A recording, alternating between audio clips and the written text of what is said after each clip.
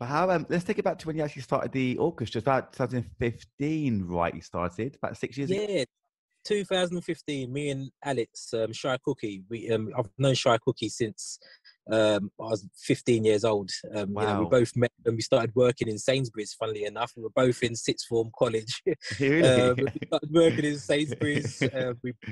We found a common ground, which was music, and we've been best mates ever since. So yeah, me and him, we started the project back in 2015, House and Garage Orchestra, simply because I used to do a lot of promoted events. He's always been in music production, etc. But we'd never actually done a project together. So, we were just talking one Christmas. We said, why don't we start a project together? And we started talking about live events, how we could incorporate the studio produced music and how we could incorporate live musicians, etc. And it just grew from there into what is now the House and Garage Orchestra. Live music is something we both love. Making music is something we both love. And events, I love organising events. So it's all kind of come together because of what we love doing, to be perfectly honest. That's amazing. Like, what was the kind of the idea behind it? Because I know that you went to go and see him at university. I think it was a lecturer at university, and he was Yes. doing. And so, what was the kind of like the sparking moment with that thing? Let's do a House and Garage Orchestra. What was that kind of flash moment for you? So the flash moment was, I think we were both at an event, a live music event that Alex had actually organised. And he invited me along. Normally I don't go out during the weekdays because I'm just a hermit nowadays. Yeah. But I went out, and we said we could really do something with House and Garage along these lines with a live band, orchestra, etc. And obviously speaking beforehand, when we were out together in the environment, in a live music environment, it was just like, look, let's do it. We've got to do it. Let's put it together. And we did, over the coming months after that event, we sat down, we planned everything, we penciled which artists we would love to work with, which songs we really want to bring to the forefront in our project. Because initially the idea was to incorporate a lot of new music into the project as well. So obviously Alex is a producer. He's got a lot of new music coming out. He collaborates with a lot of artists. We want to incorporate a lot of new music into the House and Garage Orchestra set as such, because garage has kind of got that stigma whereby everybody always refers to it as old school garage or old school classics, or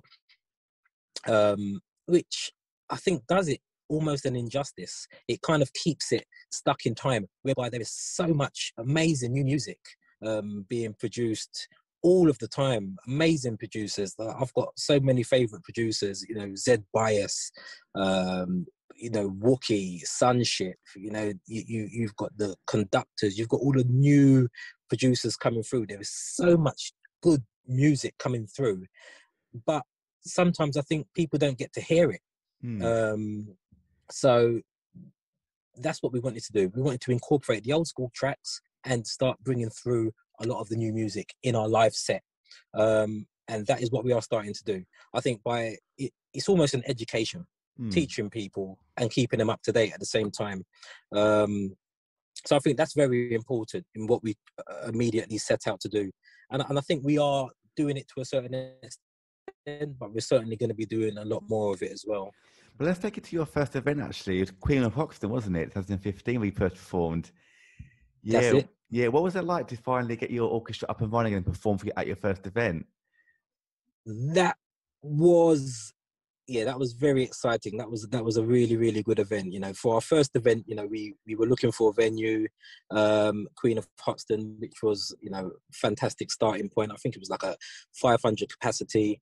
We just literally put it together, got the date in and just started promoting it. Again, it was self-promoted by myself, again, completely sold out. And yeah, it was really exciting to see our concept that we hadn't done yet, which was simply just an idea, come to fruition. It was a very proud moment, to be perfectly honest, because we were told at that point by so many people, you can't do house and garage music live in a club. We were told that by so many people, and it was almost disheartening sometimes. But, when you've got a vision, if you can see that vision, you can actually see it Yeah, of course. You've got to go through with it. You can't just give up on it. Yeah, If it's something that you want to do, you've got to, try and fulfill your dreams. And that was one of those moments. We planned something, we had an idea, and we made it work. definitely. Yeah, the proud moment. Definitely, man. Because cause I was going to get to that actually. I mean, how difficult was it to overcome those kind of obstacles of people telling you, say, you can't do that, don't do that, don't do that? I mean, how difficult was that for you? It, it, it was difficult because of, when people say those things, it puts a lot of doubts in your head. You're thinking, why hasn't anybody really done this like this before? Obviously there's been bands and people have played house and garage music live before, but no one's tried to do it on this scale or make a project out of it like the way we have. And it is very, it can be daunting and you start to doubt yourself. But again, if you believe in something truly, just go for it. That's why we started off small. We started off in a 500 capacity.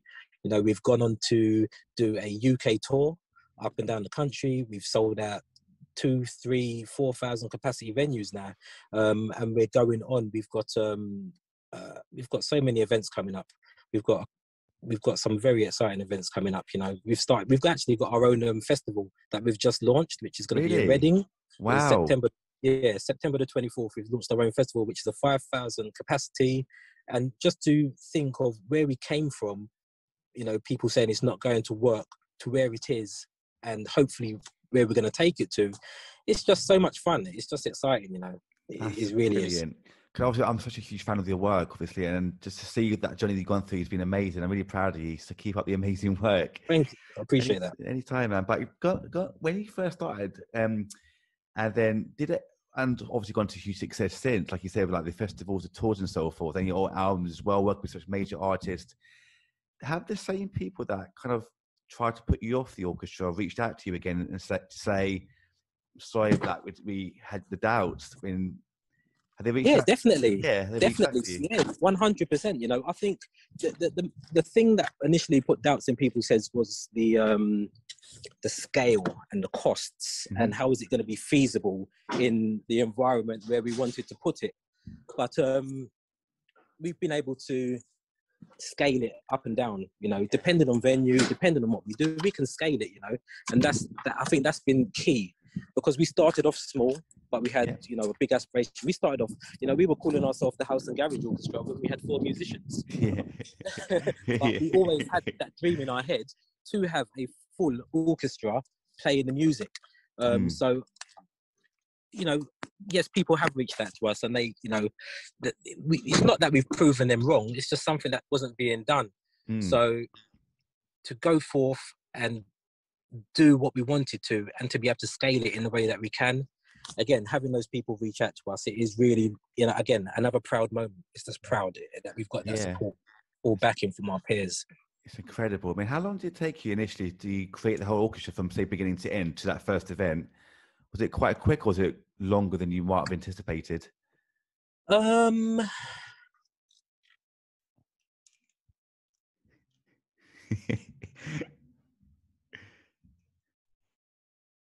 Ooh, your volume's cut out. Ishmael? We've been very lucky to have worked with some amazing musicians, have an amazing MD now. We didn't start off with an MD. We were doing absolutely everything ourselves. So I've learned so many lessons. I've made some mistakes, but with mistakes you learn. And I think where we are now, we're still evolving what we do, but it's a work in progress. And we've got some amazing musicians. Our MD is absolutely fantastic, and it's just Brilliant. Would you recommend, I say, bringing in an MD for any group to take their project further, do you feel? 100%. It gives you that support, a little bit more understanding of what's involved. I'm not a conductor, but I understand what is now happening by working with my MD. I know the process. We get all of our music Me, myself, Alex, and our MD, we sit down and we structure the songs we're going to play. We set out our playlist or set list as such, and we work together to build the set so it's cohesive and it runs smoothly. And when we go into our rehearsals, we leave everything down to our MD. He takes what we've spoken about and what we've kind of envisioned and puts it into practice. Having that MD on a project like this and taking it to the scale that we have has been paramount. How It really is important. Yeah, I mean, how do you find your MD? Was it through like a mutual contact, or did you reach out to them? Right. So again, this was a weird one. So we've met a few people just by word of mouth, through musicians that we know, and just networking in general, online, Facebook, etc. But our MD at the moment, who hopefully is our MD and stays our MD, is a guy called Ben. Funnily enough, I met him via my mum. My mum has been banging on about her friend's son, who's an amazing musician, and I'm like, Mum, leave me alone. I know what I'm doing. Yeah. We've been doing it for a while now. We're good. I don't need any help. She says, okay, well, here's his number just in case. Yeah. So one day I thought, you know what? Let me just phone him, satisfy Mum. I phoned him, spoke to him, looked at his body of work, and was blown away. I was like, wow, okay, we need to have a sit down and a proper chat. Sat down with him, ran the project by him. He was blown away by what we've done without actually having some of the knowledge that he has with working with orchestras, etc. So, again, we clicked immediately. We started working on a larger scale orchestra, and yeah, that's how we met. Basically, Mum knows best, apparently. Yeah, there we go. So they do. That's brilliant. But going back to that first event at Queen of Hoxton, was that your own event? Like you created yourself, or did you hire the venue out yourself, or was it through another event, say Isle of Live or one of those kinds of events? No, that was our own event completely. Literally hired the venue, self-promoted it, done all the ticketing, done absolutely everything. Booked the DJs, booked absolutely everything. Wow, that's amazing. How much work was involved in that then? Well, that was me. I kind of took that on board. Alex at the time was dealing with the musical side of things. So Alex was dealing with the musicians, the set list, and I just basically just took up the mantle and dealt with the clubs and the ticketing side of things. Because I've done it previously via throwing my own events, etc. So we kind of played to our own strengths and we just did what we needed to do. That's incredible. Obviously, since then you've performed at the Roundhouse to the Albert Hall in Manchester, loads of amazing places in UK tours. I mean, what's it like to fill out such amazing venues? Again, it's been such a journey, and yeah, it's just, again, we're just proud of what we've done. It's been such a journey. It's going from a 500 cap venue up to the 2,000, 3,000, 4,000 cap venues. Yeah, it's just, we just have to take a step back sometimes when you're not running around like a headless chicken on the day of the event, getting everything in order. Just take a step back and just appreciate what we've achieved. We're so proud of what we've done. Yeah.